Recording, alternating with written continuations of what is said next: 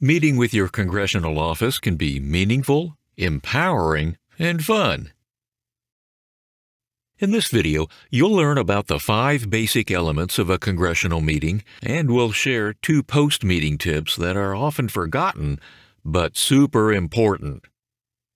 Before we describe a typical congressional meeting, you should know that many of the meetings are not typical. They often vary in flow, length, and location. For example, the member or staff person may lead the meeting or look to you to start. On busy congressional days, your meeting may take place in the hallway or in the office lobby. And while your meeting may be scheduled for 30 minutes, most meetings last between 10 and 20 minutes. No matter how the meeting starts, where it takes place, or how long it lasts, it will be impactful. Now for the 5 parts of a typical congressional meeting. Start with a short introduction. In a sentence or 2, describe who you are, where you are from, and your connection to SMA, whether an individual with SMA, family member, researcher, or healthcare provider. If you reside or lived in the member's district or state, be sure to highlight that in your introduction. You can also consider asking the staff person that you are meeting with where they are from, as many come from the state their bosses represent. It's a nice way to connect with that staff person. Next, briefly describe SMA. A short overview will be helpful, even for members and staff who have some knowledge about SMA. This is a good opportunity to weave in a personal example or experience. Now, describe the issue or legislation you came to discuss, such as barriers to air travel or legislation related to accessible and affordable housing.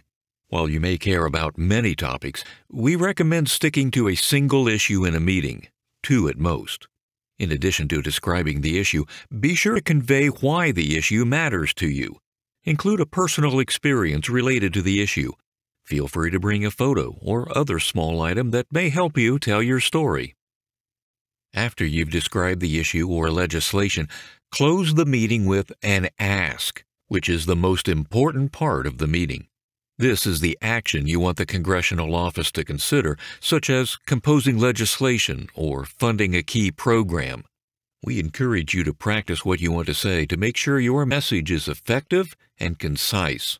Given the ask is the most important part, be sure you don't run out of time before sharing it.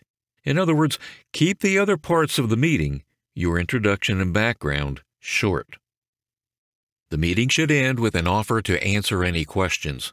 Keep in mind, the issue you raised may be new, and so the member or staff person may not have any questions. Following the question and answer session, thank the office for their time and be sure to collect contact information for the individuals you met with if you do not already have it. Don't worry if you are unable to cover each of the items in your meeting. Simply educating about SMA is a win. Now for 2 final bonus tips, the items that are often forgotten but super important. Even if the meetings end with a verbal thank you, we highly encourage you to send a follow-up email or letter to thank the office for their time. This is also a good opportunity to summarize, in a sentence or 2, your meeting ask. If possible, send this follow-up note within 1 week of the meeting. Next, please reach out to Cure SMA Advocacy to let us know how the meeting went and if there are fact sheets or other follow-up items Cure SMA can send to the office. This allows Cure SMA to reinforce your meeting goal and ask. That's it. You now know everything you need to run a successful congressional meeting. Like most advocates, you will be so energized and empowered by the experience that you will want to do it again, and you should. Meet with all of your members of Congress on the issue and stay active throughout the year. Please contact Cure SMA Advocacy if you need assistance during this process. And be sure to sign up as a Cure SMA advocate and to stay engaged throughout the year. Thank you for your interest in advocacy.